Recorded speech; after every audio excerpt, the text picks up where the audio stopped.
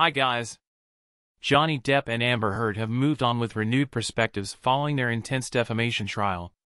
Sources revealed that both actors are feeling optimistic now that the 6-week court battle, which exposed shocking details of their relationship and posed a threat to their careers, is in the past.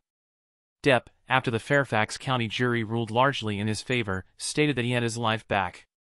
He closed the chapter on the legal battle and embarked on European shows with guitarist Jeff Beck and the filming of the French historical drama Jean du Barry, which received great acclaim at the Cannes Film Festival. Meanwhile, Heard settled the case by paying Depp $1 million in damages and has chosen a quieter life in Spain with her 2-year-old daughter. She sold her home in California and focused on personal fulfillment and her new movie, In the Fire, which premiered at the Taormina Film Festival.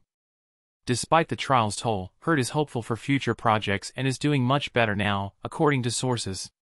Depp, on the other hand, expressed that he doesn't think about Hollywood or feel boycotted, emphasizing that he never went anywhere and continues to live his life.